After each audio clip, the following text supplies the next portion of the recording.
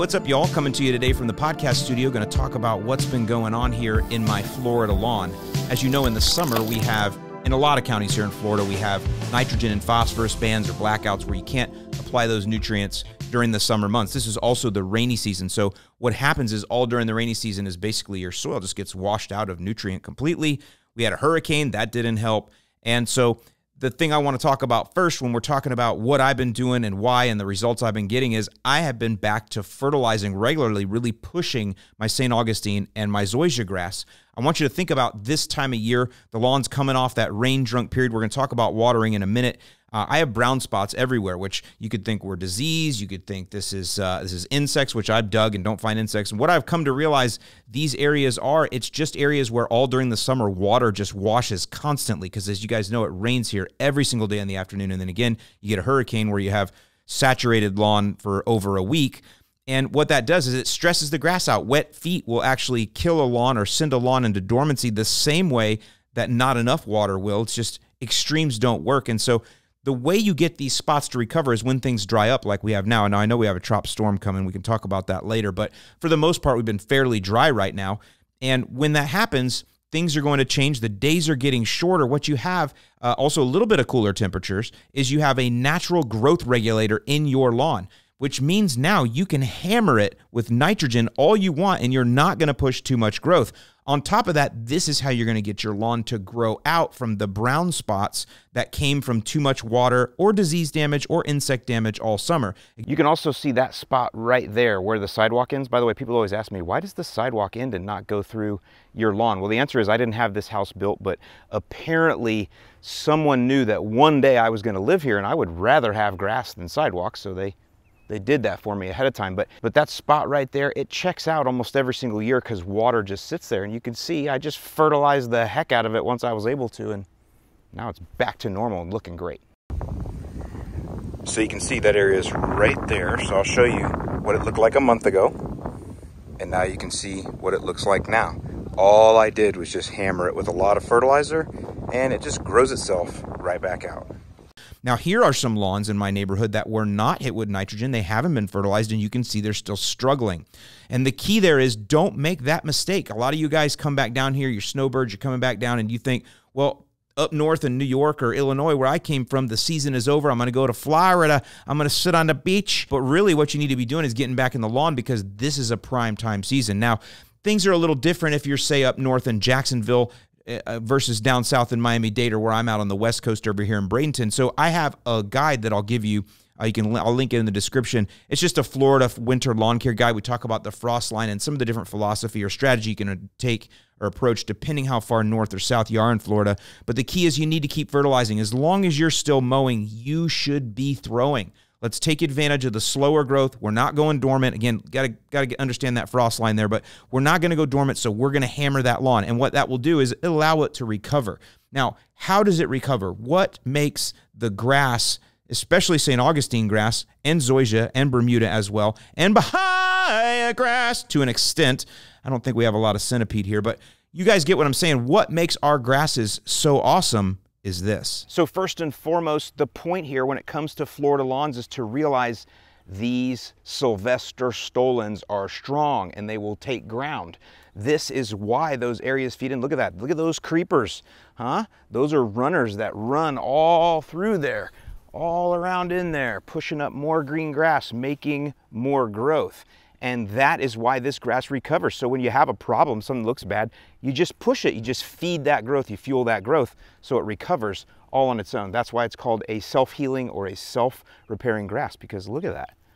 It's beautiful. So the idea is things are going to be slower right now, but you can still push those stolons to continue to move, to continue to grow, to continue to produce. So as old stuff sloughs off and dies, there is new stuff that is in there and replacing it. And the lawn will slow down overall. Even further south, the lawn is really going to slow down when you get to January, but the idea is to keep it pumped up and keep it growing so you can keep mowing and that lawn can stay green and it can help to fill in any thin spots that did come up during the summer.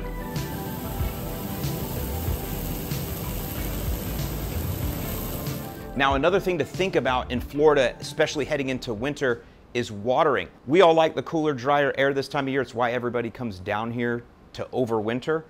And the lawns, they like it too. especially coming out of the rainy season where they're like oversaturated and rain drunk. However, we don't want to take them to the other extreme and let them get too dried out either. Dry soil is just as bad as oversaturated drenched soil.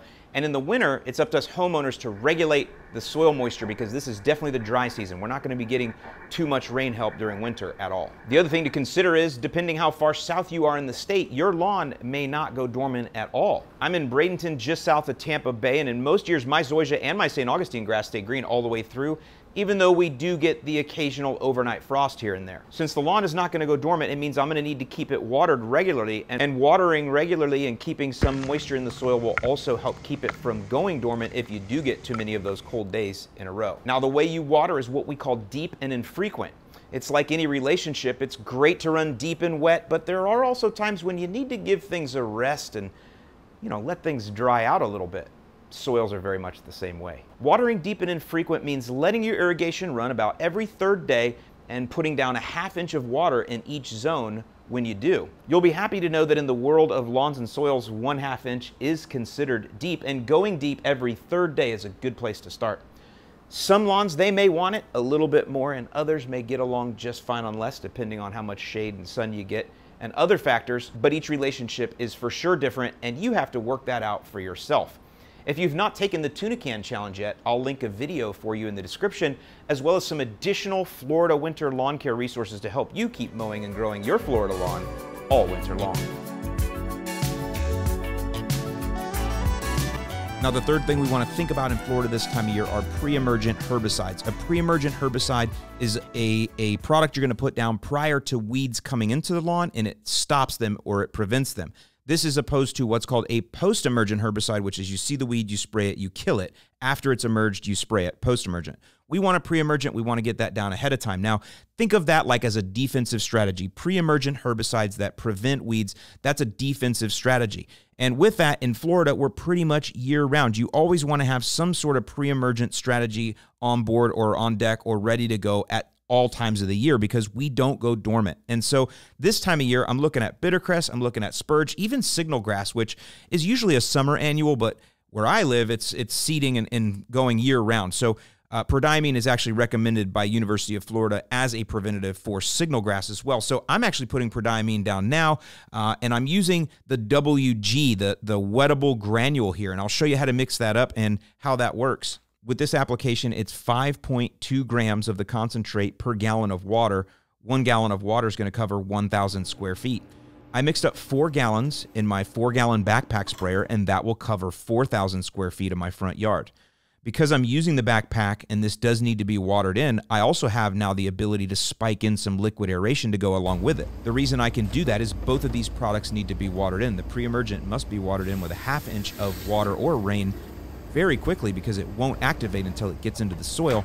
And since the aerate, the liquid aerate, is going to help things penetrate anyway, and it also wants to be in the soil, these are really good tank mix products to go together. And that's one of the advantages to using a backpack sprayer is you can do these tank mixes so you get 2 applications done with just walking the lawn one time. Now, this rate that I'm using is going to give me about 3 months of pre-emergence protection. I'm also going to do some more pre-emergence though coming up towards December in the shape of a weed and feed. So make sure that you subscribe to the channel here, and I'll do that video coming up here in a couple 2-3 weeks. If you do have any questions, I know this video's been a little bit longer, but let's start a discussion in the description below. I'll be happy to help you out. And again, I'll give you a lot more resources in the description that'll help you with your Florida lawn or your South Texas lawn or South Louisiana lawn or South Mississippi lawn or South Alabama lawn, wherever else you guys are growing St. Augustine and zoysia and all these other grass types that I don't mention enough and that somebody's going to call me out on. So it's true. I love my St. Augustine, and zoysia's a close second. Hope you guys have a great rest of your week, and I'll see you in the lawn.